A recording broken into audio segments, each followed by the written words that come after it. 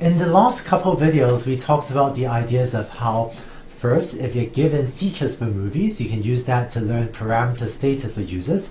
And second, if you're given parameters for the users, you can use that to learn features for the movies. In this video, we're going to take those ideas and put them together to come up with a collaborative filtering algorithm. So one of the things we worked out earlier is that if you have features for the movies, then you can solve this minimization problem to find the parameters theta for your users. And then we also worked out that if you are given the parameters theta, you can also use that to estimate the features x, and you can do that by solving this minimization problem. So one thing you could do is actually go back and forth, maybe randomly initialize the parameters and then solve for theta, solve for x, solve for theta, solve for x. But it turns out that there's a more efficient algorithm that doesn't need to go back and forth between the x's and the thetas, but that can solve for theta and x simultaneously. And here it is. What we're going to do is basically take both of these optimization objectives and put them into the same objective. So I'm going to define a new optimization objective, j, which is a cost function that's a function of my features x and a function of my parameters theta. And it's basically the two optimization objectives I had on top, but put together. So in order to explain this, first I want to point out that this term over here, this squared error term, is the same as this squared error term. And the summations look a little bit different, but let's see what the summations are really doing. The first summation is sum over all users j, and then sum over all movies rated by that user, right? So this is really summing over all pairs ij that correspond to a movie that was rated by a user. It's a sum over j says for every user, sum over all the movies rated by that user. This summation down here just does things in the opposite order. This says for every movie I, sum over all the users j that have rated that movie. And so, these summations, both of these are just summations over all pairs ij for which r of ij is equal to 1. It's just summing over, all the user movie pairs for which you have a rating. And so those two terms up there is just exactly this first term, and I've just written the summation here explicitly where I'm just saying, the sum of all pairs ij such that rij is equal to 1.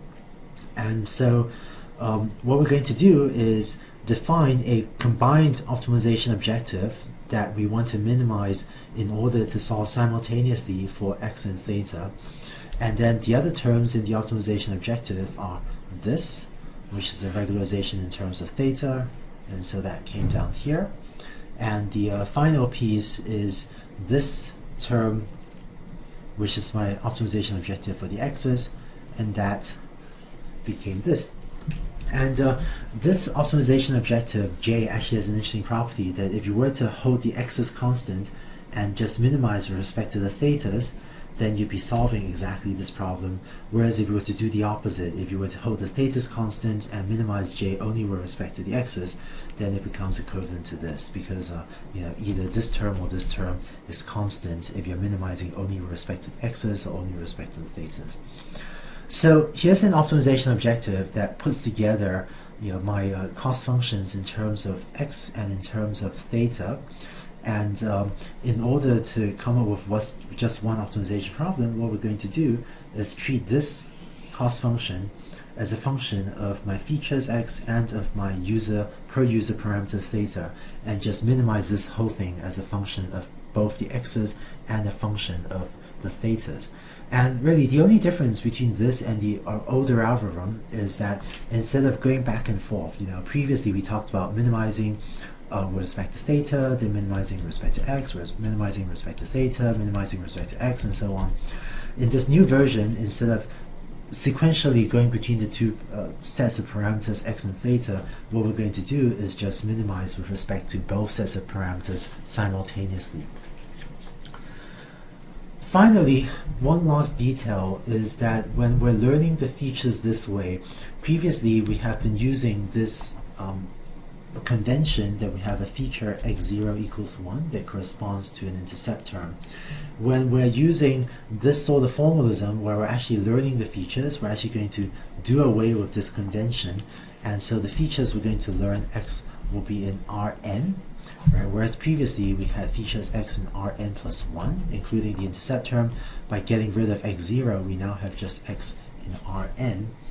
And so similarly, because the parameter theta is in the same dimension, we now also have theta in Rn, because if there's no x0, then there's no need for a parameter theta 0 as well.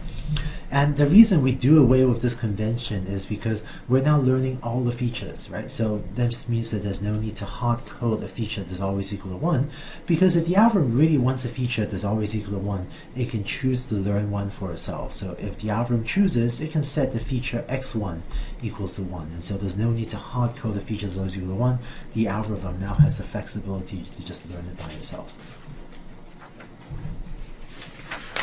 So putting everything together, here's our collaborative filtering algorithm. First, we're going to initialize x and theta to small random values. And this is a little bit like neural network training, where there we were also initializing all the parameters of a neural network to small random values. Next, we're then going to minimize the cost function using gradient descent, or one of the advanced optimization algorithms. So if you take derivatives, you find that the gradient descent updates are like these. And so this term here is the partial derivative of the cost function. I'm not going to write that out with respect to the feature value xik, and similarly, this term here is also a partial derivative value of the cost function with respect to the parameter theta that we're minimizing. And just as a reminder, in this formalism, we no longer have this x0 equals 1, and so we have that x is in Rn and theta is in Rn. And in this new formalism, we're regularizing every one of our parameters theta and every one of our parameters x, and there's no longer this special case theta 0, which was regularized differently, or which was not regularized compared to the parameters theta 1 down to theta. Okay, and so there's now no longer a theta 0, which is why in these updates I did not break out the special case for k equals 0. So we then use gradient descent to minimize the cost function j with respect to the features x and with respect to the parameters theta. And finally, given a user, if a user has some parameters theta, and if there's a movie with some sort of learned features x, we would then predict that that movie will be given a star rating by that user of theta transpose j. Or just to fill this in, we're saying that if user j has not yet rated movie I, then what we do is predict that user j is going to rate movie I according to this. So theta j transpose xi. So that's the collaborative filtering algorithm, and if you implement this algorithm, you actually get a pretty decent algorithm that will simultaneously learn good features for hopefully all the movies, as well as learn parameters for all the users, and hopefully give pretty good predictions for how different users will rate different movies that they have not yet rated.